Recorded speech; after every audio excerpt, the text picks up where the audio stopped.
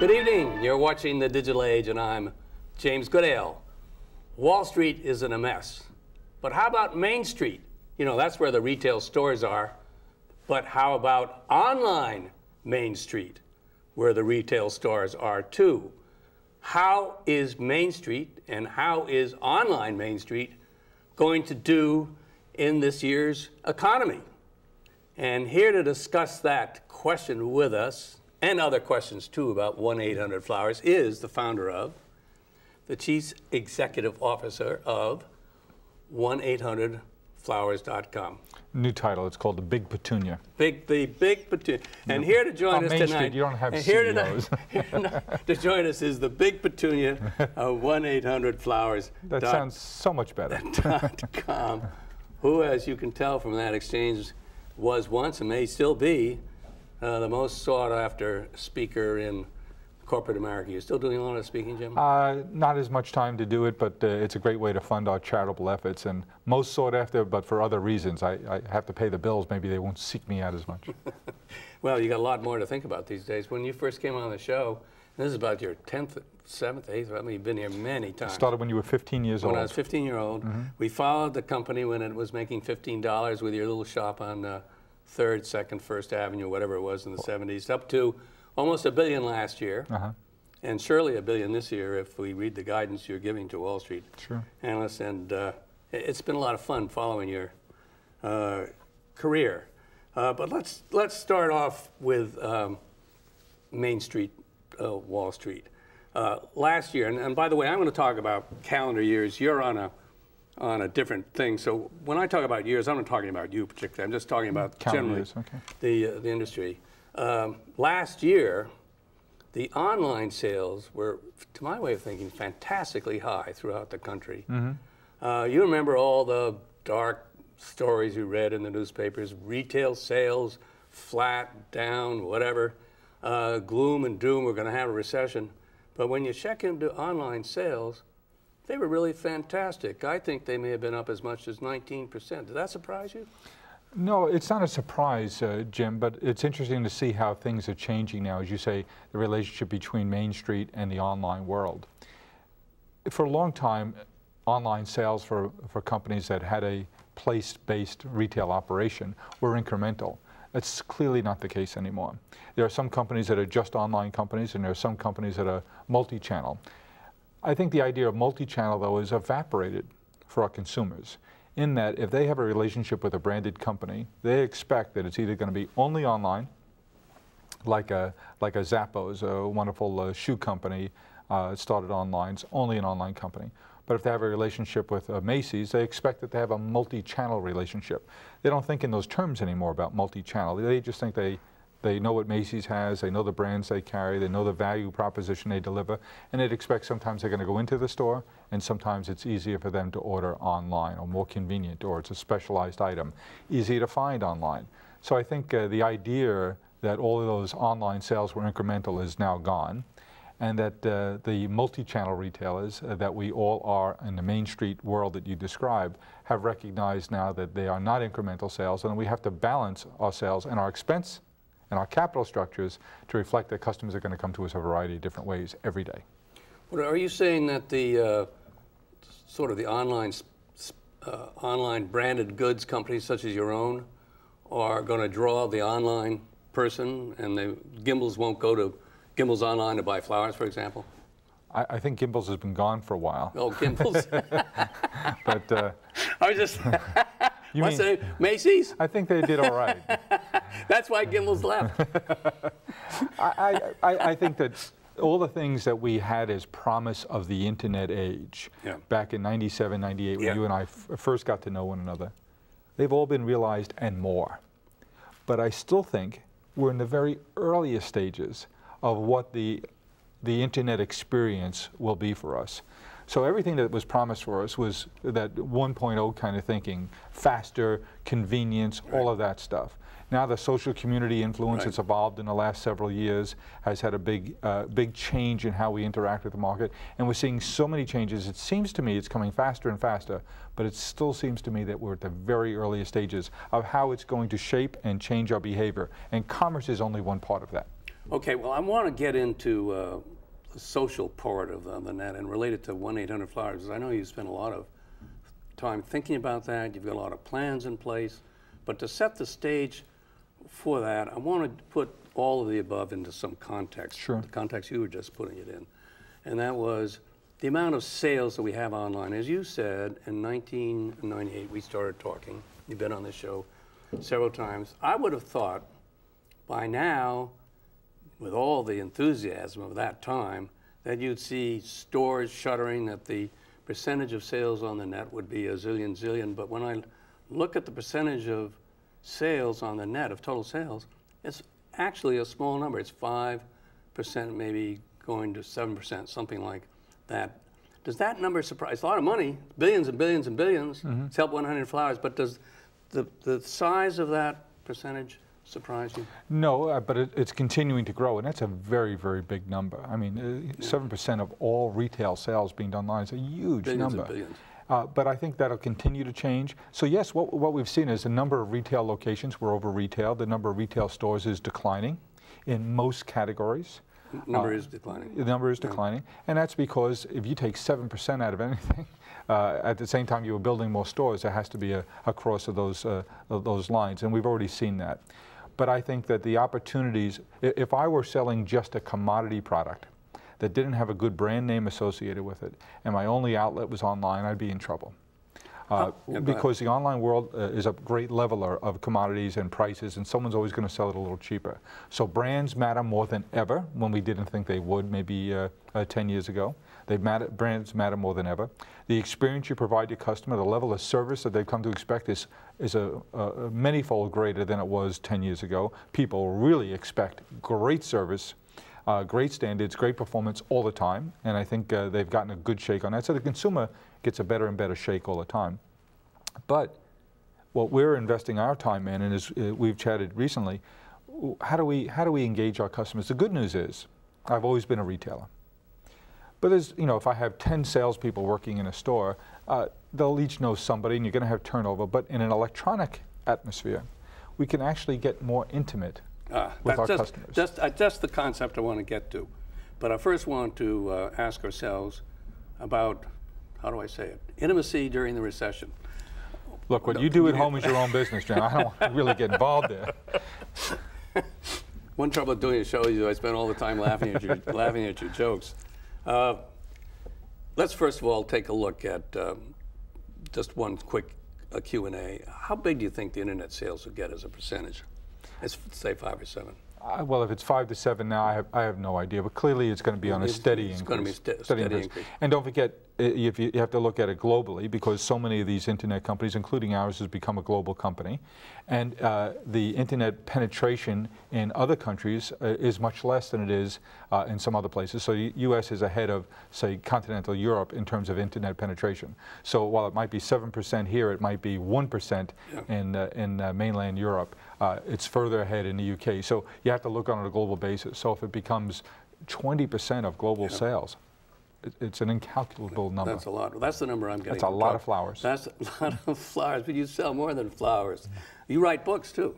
Well, you know, I just copy yours and re-edit them. Well, your bestseller was "Wake Up and Buy the Roses," wasn't it? It's close. Stop and sell the roses. Stop and sell the roses. Next year, this is the calendar year. Everyone is thinking right now, this week when your show runs, you know, what's going to happen with the economy. Do you think, generally speaking, internet sales will go up, retail sales will go up? Unquestionably. Unquestionably. Well, that's pretty unusual, isn't it? Well, you know, I'm not smart enough to understand the economic cycles, but I have friends who are smart, and I chatted with one just yesterday, and you know, he takes a longer view of things, and he's in the business of plotting these changes in the economic cycles and predicting them and monitoring them. And he said to me, his best guess today is that by the summertime, we'll have seen the bottom, and we'll see that we're starting to come out of the housing crunch and the credit crunch. These things generally take a year to year and a half, and they occur every 7 or 8 years. They're fairly predictable. The important thing is to position your expense structure to survive them, and to make your bets about what the world looks like when you come out the other side, because it's always a little bit different. So that gave me some reassurance in chatting with him last night about where we are in terms of the current economic cycles. I think our company, we've been around for 32 years now. We've seen a bunch of these 7 or 8 year episodes. But this is the first one we more or less had in the online, the big time online era, post 2000. But I think the online world is better insulated that's what I'm trying to get from this economic downturn than is the terrestrial world, Well, because expenses are more manageable. But if you go up, if you got revenue growth going up, you know, a lot of companies might not have that this year. I mean, that's, now I'm not saying necessarily to, I'm not trying to get a prediction out of you, but just noting, my gosh, you're in a business where things are actually growing. The percentage might, I don't know, what sort of percentage you might have a online percentage of increase of 10%, in excess of 10% for the whole industry. I mean, that's sort of, that's rather That's a lot of growth. Let me ask you, sort of a segue into this intimacy point. Your customer, during the recession, do you have any psychological profile of what you expect your customer, which is a woman in large part, I would have thought, what that person does when one is in a not exhilarating economic environment, which may be the case for next year? Well, certainly. Do you go online or do you go offline? We certainly have seen the forecast that 2008 will be a tough economic environment. But even tough isn't so bad in all candor in terms of what we anticipate. So yes, we've been through these cycles before, and our experience then is very similar to what we expect our experience to be now. Some people fall out the bottom in terms of if you're not working, you're not a customer of anybody's. The second thing is that we're involved in very important calendar events. We're in the business of helping our customers express themselves and connect to the important people in their lives. When things get tougher, psychologically, it's our experience that customers get a little bit more sensitive, a little bit more caring and responsive. So those birthdays, those anniversaries, those new babies, those sympathy occasions that we as florists and with our floral and other related gifts tend to serve, those occasions are still going to be there. So they might not go for the big ticket item, but they might come to our category because we're such a popular priced item. So we tend to lose a little bit at the bottom and get some people to fall in at the top end as well. So we trade in a little bit narrower band. The floral industry has been around for a couple of 100 years. It's been a celebratory part of every culture's life since the beginning of time. Neanderthal man was buried in a ritual, a ceremonial ritual that included flowers, anthropologists tell us. So it's been an expressive part of our lives forever. So we're comfortable with how this year looks. With our anticipation of what the economics of the year are, will cause us to spend our money a little differently and be more aggressive in looking for creative partnerships that help us to leapfrog our competition like we've been able to do. So for example, I know you have a real interest in the emerging technologies and you've been a student of Google for a long time. Well, there's a terrific guy. I know how to use it. I know how to use it. There's a terrific guy at Google. He's the president of marketing sales here. His name is Tim Armstrong. And Tim and I found a way for our companies to work together. We've long been a customer since day one of Google, a fan of Google, and now we've entered into a multi-year, multi-million-dollar partnership with them that just beginning now, with some promotions around Valentine's Day and other everyday occasions. And we're involved with Google and its properties, multimedia though, not just the search engine, but print buying, radio buying, and TV buying. So it's a multimedia kind of application. And we're doing some promotional things. So with the YouTube community, we're doing some promotional things for Valentine's Day. We have some other efforts that'll launch all through the spring and summer. So Google is saying, we want to be your media partner. And we have mobile, we have print, we have radio, we have TV, and we have, of course, all the online world anchored on the search functionality. How can we bring your products and services to our community? So we have this huge Google partnership that we've just announced that just launches now. And we're doing some other innovative things too. My concern is I have a 10-year-old niece. And I'm looking at her one day and I'm listening to the conversation around the holidays and about her friends, and so I started asking, how does she express herself to her friends? So she put together, at my request, a small little group. We have a focus group of 10 10-year-olds. And because focus group of 10 10-year-olds. Wow, and they work on this all the time. Jim, they're all young ladies. Yeah. So when they come together, they're very serious. They're not fidgety. Right. They come into our office and they do planning sessions. Because my job as your florist is to help you express yourself and connect. But I don't want to wait until you're 24 or 25 years old that you're first likely to have a credit card and enough earning power to be a customer of ours for our traditional products. We need to think, well, what are the future generations going to be using to express? And what if we capture them and start a relationship with them when they're 10, 12, or 14 years old? So we're spending a lot of time looking, how do we get a product line and how do we re-engineer our capability so we can deliver very inexpensive products to help Devin Clare, my 10-year-old niece, express herself to a girlfriend who just passed a big test she was worried about. That's very interesting, because I suppose one factor in having sales grow from 5 to 20%, generally speaking, online, is that as the 10-year-olds are more and more used to the internet world, they're going to be a big part of that Jim, increase. the first meeting we have, this young lady, Madison, the granddaughter of one of our great merchandisers, is sitting in the meeting, and she says, no, I was thinking about what kinds of things my friends and I would like to use. She whips out a cell phone, 10 years old, whips out a cell phone and starts scrolling through some pictures of some products she took some shots of as she was walking through some stores. She showed me this little survey that she made up herself and sent out to fellow classmates in several different schools that were in her school system.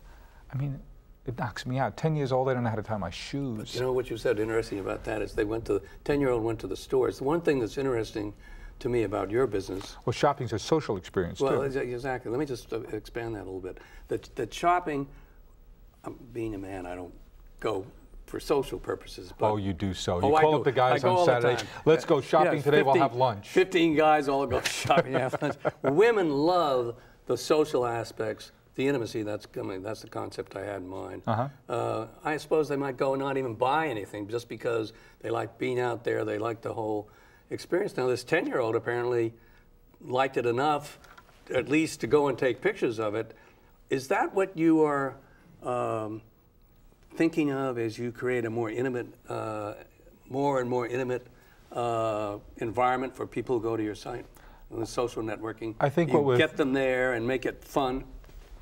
I think what we're thinking is that brands are not something abstract and separate from people anymore, that people, to feel connected to a brand, want to feel like they're a part of the brand. Well, these new technologies allow us to do that. So we can not just pull back the curtain and let them peek behind the curtain, we can rip the curtain off. So when last Valentine's Day, when a gentleman was complaining on a site for a TV show, so there was a community site for a TV show, he was watching the show, and he complains about us online. Yeah, he wrote that on February 14th in 2007, there was a big snowstorm, came through the Midwest and came up the East Coast. Boston was about to get particularly hit hard by it. So our facility in Boston had this delivery for him scheduled for the morning of the 14th. It was a dozen roses. We'd emailed the customer and called the customer, left a message, didn't hear back from him. So they took the liberty of delivering that roses on the afternoon of the 13th instead of the 14th, with a note to the customer saying these were scheduled for the 14th, but we took the liberty of delivering them early because a snowstorm threat for tomorrow. A, we were concerned you wouldn't get to the office, or B, that we couldn't get it to you. Please accept our apology for delivering it early. So he goes online and said, this company, 1-800-Flowers, has ruined my life. And he's lamenting this, and he's clobbering us. 22 people logged on to say, you're out of your mind. That's not bad customer service, that's terrific customer service. And if that ruins your life, you need a life. And 22 entries. One of them was the 23rd, was a gal who works for us in customer service who was also a fan of Lost, the show. And she went on and was about to say something, and he just typed in, I surrender. But when your customers become your advocates and become your customer service personnel, that's when the whole thing comes together. I want it to be very hard to figure out, do you work for us, or are you a customer of ours, or are you both? We have online panels now of people who help us decide what products we're going to sell. Online? Online panels. Pals? Panels. So people who volunteer to be on a special panel to help us look at what public relation things should we do, what promotional activities. The promotional activity we're doing with Google came as a result of several people who are very familiar with Google suggesting we do this. I sent it on to Tim. Tim said, it's a great idea. Let's get together and talk about this. Well, do you have a website? How would this customer do that? Do you have a website where customers can get together? How do you build your community in terms? Let's suppose I want to be. Well, we have this thing called a website. I'll give you the address. It's 1-800-Flowers.com. What? You ought to come there sometime. Spend $1. But you don't have to spend $1. No, but I just want to socialize as though I'm going to a store. Well, you're such a social animal. I understand that. But yes, you can do that, and we invite people to come not just to shop, and that's the change. You've hit on the area that's a challenge to retailers like us. How do you get the people are comfortable and want to come and interact with you for reasons beyond just commerce? And that's what we're spending a lot of time and money on. You've been quoted as saying that in the next 18 months you're going to completely reorganize and turn the company, I don't know. But that was 6 months ago, so we're down to 12. Months ago. And this is what you are completely redoing your approach to marketing to reflect. Interestingly enough, with the help of our customers, because I've engaged a whole subset of our customers and asking them, how do we think about interacting with you? So, we're involved in our customers' lives in all those celebratory events in their life: birthdays, anniversaries, holidays, new babies, all those celebratory events. The byproduct of that interaction is we learn a lot about our customers. So the challenge for us now is we create a new company that takes a byproduct and makes us expert on all those celebratory events in our lives, which makes us... a new company? We created a new company called Celebrations.com. And Celebrations.com is there to say, okay, let's take all this interaction with our customers and let's create content. Let's go into the content business where we create knowledge and information. So if a young lady wants to plan a bridal shower for a friend who announced that she's getting married, she can come to Celebrations.com, get ideas, she can interact with experts, she can find venues on where she can have that, either in a home or if she lives on the Upper West Side of Manhattan perhaps, and she can go and say, where's the good places? She can read what the reviews of those places are, she can get caterer ideas, theme ideas, she can buy the supplies, she can do all of those things. And that interaction then becomes content for future people when we publish a book on the 10 best bridal shower ideas that our customers generated in the last 6 months. So take the interaction we have with our customers, turn it into a very useful and engaging product that our customers are producing. Is this a take on, I want to say Facebook, but it's MySpace and Facebook? So you want to merge them and just call it Spacebook? I thought I'd do that, but I'd probably get sued. Talk to Rupert about it. He owns half of that. Well, you got sued for something pretty funny, as a matter of fact. You sent a thank you. Never. We never got sued. No, this was pretty funny. I thought you got sued for sending a receipt for flowers sent. We sent a thank you note. A thank you note to the wife for flowers sent to the husband's girlfriend. We didn't send the flowers. He ordered the flowers on his wife's credit card, and we sent a thank you. And so he sued us for costing him more than the divorce he was already going through. Do you have many suits like that? That's one that the judge threw out, and it was one I hoped would go to trial. Yeah. But going back to Facebook. Spacebook or Facebook? Facebook, both. MySpace and Facebook. Are you on Facebook? We are. No, you. Yes. You are? Sure. You think you're the only one with a Facebook account? I know, but I'm scared to go on because I don't have any friends. You have any friends? More every day. How many friends do you have on Facebook? I don't know, a couple hundred maybe. A couple hundred? But it's wonderful. We're in the business of helping people connect, and Facebook is this wonderful tool to help people connect and reconnect. It's wonderful, this network of people. We have about 5,000 people who work at 1-800-Flowers. But I don't know how many tens of thousands have worked there over the 30 years. I'm hearing from so many of them and the different careers they've gone on to or their family situations. It's a wonderfully connective tool. I'm enjoying the heck out of it. What do you do? I mean, you do it just to keep up with people? I do, just to see what's going on in that world. You know, just to see what goes on, how the world is changing. So it's trying to keep my thumb on the pulse of what's happening is that I have a Facebook account. Now, when this customer goes online to this new corporation, to get ideas for a wedding, so forth and so on. Does that have the sort of interconnectedness you would have on Facebook within this site, or do you just go click, click, click for ideas? No, or can you relate to people? Surely you want to build the same kind of functionality. You don't want to have the same broadcast capability. You want to have it a little bit more walled so that they can preserve some privacy there. But yes, we're trading on the experiences of companies like Google, like Facebook, like MySpace, that have taught us all that customers want. We used to think geographically, and it's not a geographical thought anymore. There's a geographical element, but people think around areas of subject of interest. So you can't think of demographics the same way we used to. Those rules are going out the window. And by the way, your world, you know, your legal foundation, where you come from, it's being thrown out the window now. People 18 years old, 15 years old, 21 years old, 12 years old have a very different concept of privacy than you and I were. Well, that's what I was trying to get. I was trying to get to that. They don't have any. They don't care. Wait till they go and apply for a job, and all of a sudden that picture of them at that cake party pops up. It's a different situation. And by the way, it does, because Google traces all these sites, and you could show up. Absolutely, you Show can. up So on you Google. have to, but young people have a very different opinion. They're wondering what we're talking about with our concern about cameras on every corner. They look at us like we're nuts. They have a different sensitivity than we have. Why is that? They grew up in a different time, and maybe they're not doing the things to get caught at like you did. But when you when you said that when this lady Changing all the case law around the First Amendment, I think, isn't it? Well, I think it's a serious subject, actually. I mean, you wrote the book on the early case law of the First Amendment. I think it's a serious subject. What happens to the First Amendment in the digital age when people don't care about privacy? I mean, all the laws are being rewritten. It's very interesting.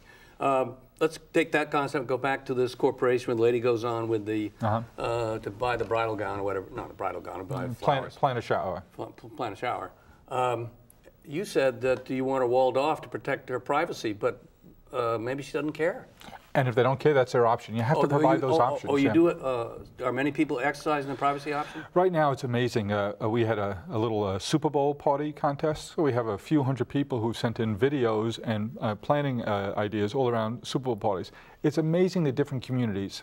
You know, one of my pet interests has been around people who are shy and loneliness.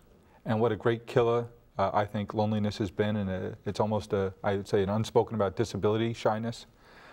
But the internet is changing that. It's creating, some would call it artificial, I would think not. I think it's creating different senses of intimacy. It's allowing different kinds of groups of common interest to come together. Some of it we'd rather not talk about. There's some fringe groups that we'd rather not talk about. But it is creating an environment where people of like interest or commonalities of interest can come together in a very unique situation. And I wonder what the long-term sociological, psychological implications, both positive and negative, of that will be. Clearly, when we watch MSNBC and we see their Predator show, it scares the bejeebers out of you that there are those number of people out there. You wonder, were they out there before and we just didn't know it? And does the internet just to give them a rise, or does it also, maybe a poor choice of words, but does it help create those kinds of predators? So it's a negative and a positive, but very interesting implications. Usually we go on and on forever. Well, so I know I have to ask you the question.